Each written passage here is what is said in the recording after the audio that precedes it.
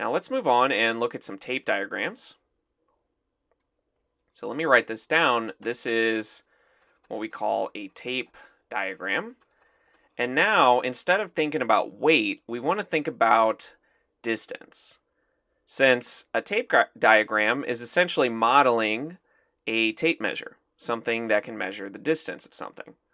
And so we want, for this one, the top tape diagram, this H and this 26 here, this could be length 1. We don't know what the length is, but we know that it has to equal the length below it because you can see they're stacked up next to each other.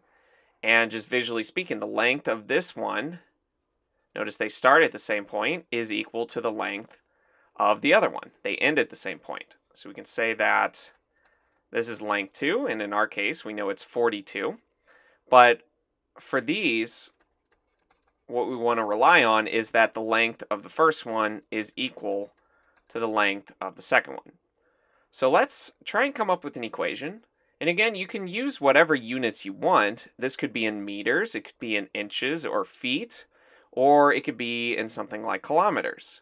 It's your choice, but this is length 42, and this is length H and 26 combined together. And whenever you're combining like this, we're just essentially adding them.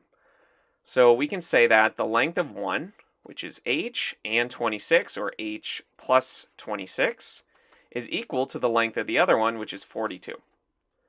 And we want to solve this equation. So we want to get H by itself, which means we have to get rid of this plus 26. And so we can cancel addition with subtraction. We will subtract 26 on each side. So then 42 minus 26. So if we take away 6, that brings us to 36. And then take away 20 brings us to 16. And you can check this, 16 plus 26. The 6's make a 2. The 1 carries over. 2 plus 1 plus that 1 that carried over would give us back 42. So we think H is 16. And if we put it in here in our tape diagram, this 16, then is it true that 16 and 26 combined, would that be a length of 42? And since we already added those together to check, it did make sense. 16 plus 26 is 42. So this is the right answer. We checked it, and so we can feel confident about it. And so H is 16. Let's do one more of these. So again, we have this tape diagram, and the length of the top one, which is all 4 of these S's combined together, would equal the length of the bottom one.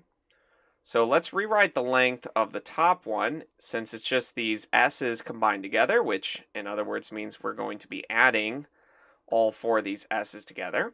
And this would have to equal the length of the bottom one, which is 20. And again, whatever units you want to use here for length.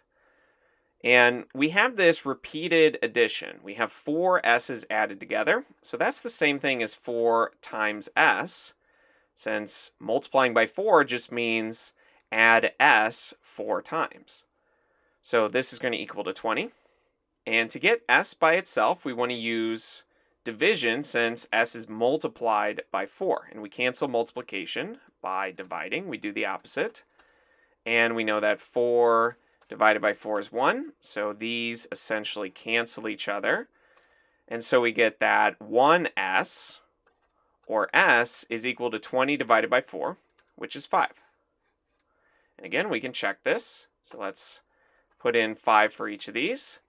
And basically, each of these little sections that were S but are now 5 should add up to 20.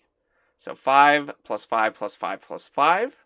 Well, 5 plus 5 is 10, plus 5 more is 15, and 5 more than that is 20.